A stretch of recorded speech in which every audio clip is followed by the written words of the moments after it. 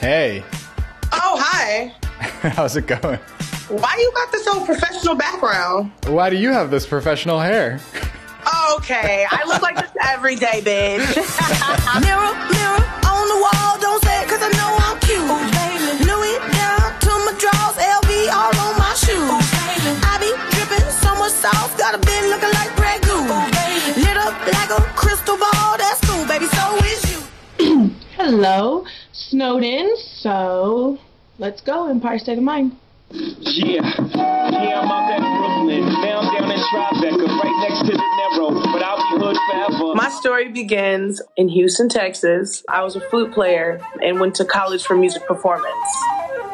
I was really excited about writing. I would write rap. It's that L to the I to the ZZO. Ain't got no time for the C3PO. Look at here. 3 cheers for the woman of the year. Me. When did Lizzo sort of crystallize? I wrote a song called My Skin. I woke up in this. I woke up in this. In my skin.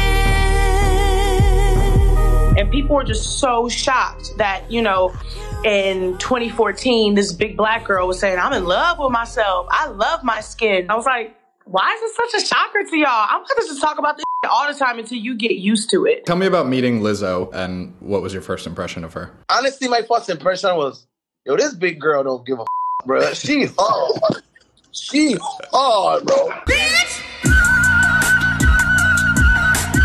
I was just drawn to her, you know, her, I don't know what the word is.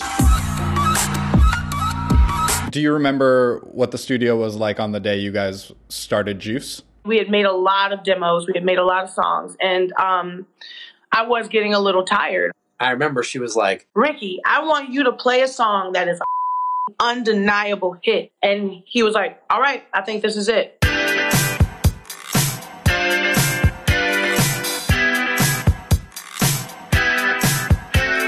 We were like, ah! And it was just the guitar. It was the bum with the drums. I was so specifically trying to like find the Prince, Bowie, etc. like thing. It made me want to dance. It made me feel like, yo, this has a throwback feel, but they definitely made it in 2019. The way he works is he'll just kind of sit there for a while. I'm just sitting in a chair laid back and the mic is like literally right here. And I said, mirror, mirror on the wall, don't think I know I'm cute, ooh, baby. I thought that was really cute and cool, but I was like, you know, keep going. I said, I woke up like this, ain't even got to try it. She was like, man, somebody said that already. I woke up like this. It's not just about waking up pretty. What do we really mean underneath that? I was born like this. And I was like, that's even better. I was born like this means I love me for me, no matter what makeup I have on, what weave I have on, whether I got my lash extensions on or not. I was like, I think we need a word. What's the word? The word that, you know, we was like, yo, juice. I think juice is kind of freaky. I think juice is kind of spiritual and special. I think it's black. All right. We recorded the demo, and then when we started working on it with Lizzo, I always work on the key with the artist to get the sweet spot vocally.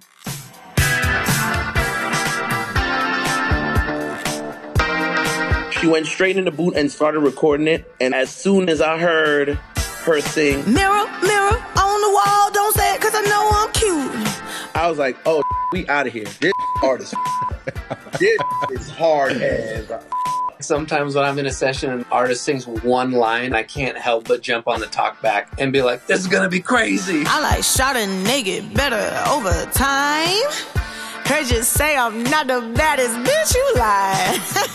I laugh in the track and I laugh live. I just think that's funny. I'll be like, bitch, you're lying. Ain't my fault that I'm out here getting loose. Gotta blame it on the goose. Gotta blame it on my juice, baby. I texted Ricky like after I was done recording.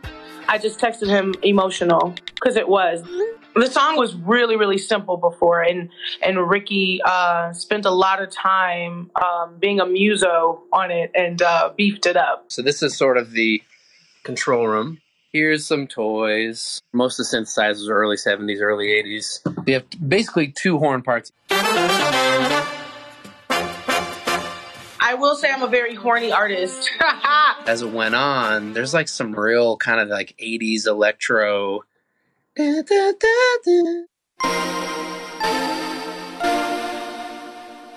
You have this kind of magic thing that happens. It's almost like 2019, like vintage sounds, which is just like pitch shifting something to death, and then it sounds like warbly and up. Oh, I totally forgot one of the most important keyboard parts that Lizzo actually came up with.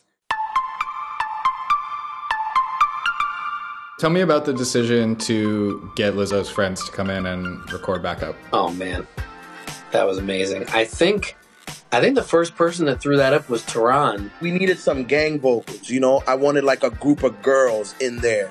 And I was like, even better, I can get my girls in here. I was like, hell yeah, that's what I need. So like 3 or 4 of her best friends came to the studio and they were just in the booth like lit.